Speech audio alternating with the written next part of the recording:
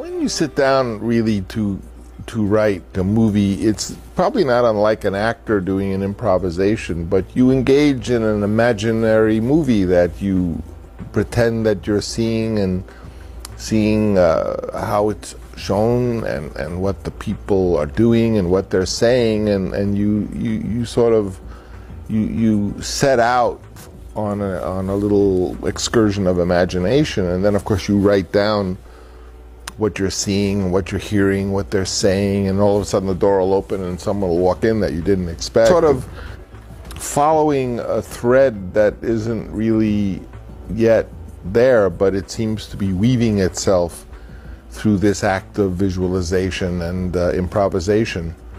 And ultimately then, you know, I've learned to just put that down on paper and not even when I'm done for the morning even to read it,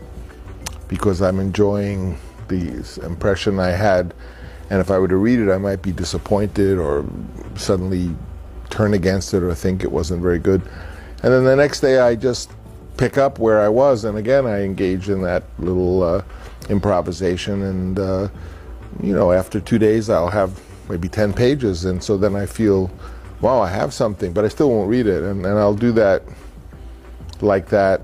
Sometimes I'll stop and I'll do a little step outline and say, well, let me see, okay, 1, he meets her, 2, she tells him such and such, and I'll maybe do, but I'll only do 6 or 7 steps. I won't do all the steps, and then I'll just use that as a guide, and I'll continue this little act of sort of promiscuous imagination. It's just like daydreaming, really.